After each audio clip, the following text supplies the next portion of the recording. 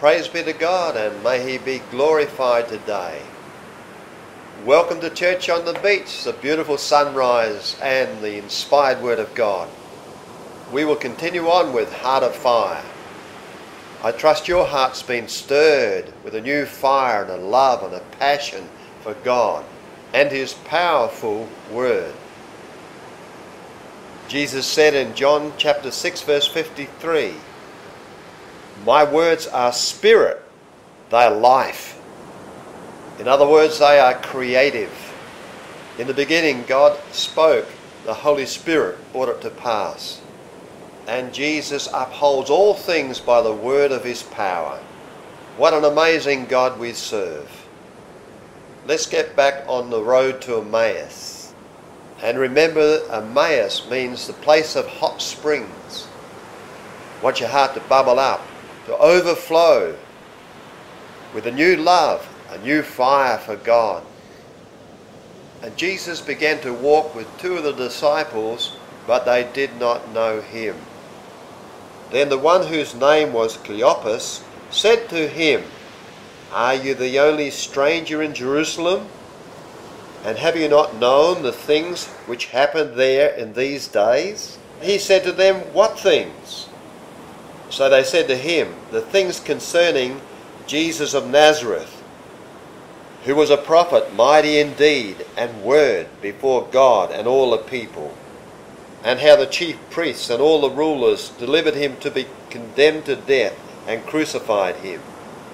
You can read for yourself what else they said in Luke 24.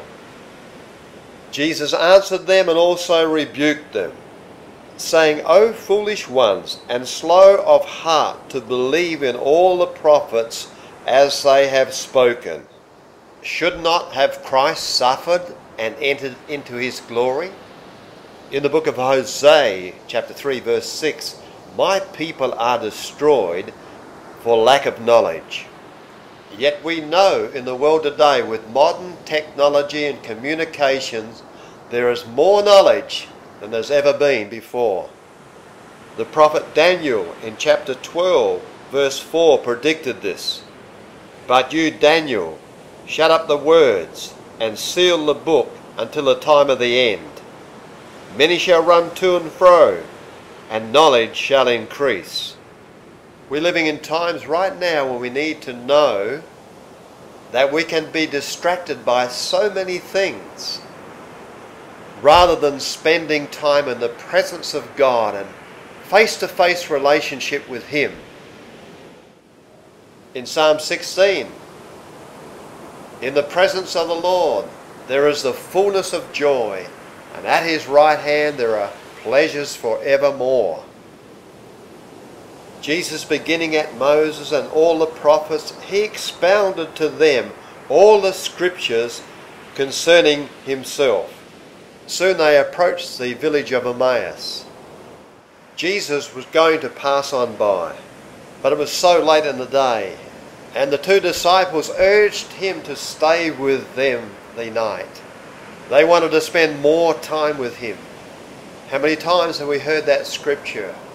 "Behold, I stand at the door and knock. If any man hear my voice and open up, I will come into him and sup with him." So Jesus went into their house, took bread, broke it, blessed the bread, and gave it to them. Then all of a sudden their eyes were open and they knew Him after 7 long miles on a dusty road. Only after they had been fed the Word of God and given the bread did they have revelation knowledge and their eyes were open.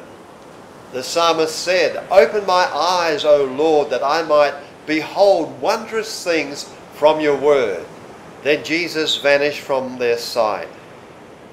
Verse 32, "And they said to one another, Did not our hearts burn within us while He talked with us on the road, and while He opened the scriptures to us?" How life-giving and creative is God's word to us when He speaks from heaven. It'll make our heart burn, set it on fire, change our life, give us new direction. Faith arises, for faith comes by hearing, and hearing the Word of God. Hope comes as a blazing light shining into all of our circumstances. Courage to rise up again.